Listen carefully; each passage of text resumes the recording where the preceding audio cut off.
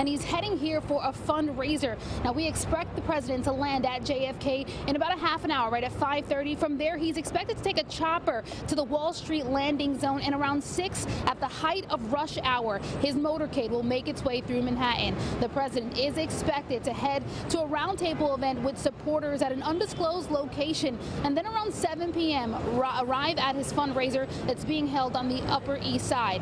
Now, that fundraiser is not too far from Trump Tower, where the president is expected to stay overnight, and we mapped out all of these locations just to give everyone an idea of where they are going to encounter traffic if they are heading in or out of Manhattan. And make no mistake, with the heightened security and the president's arrival here into the city, there is going to be a ton of traffic.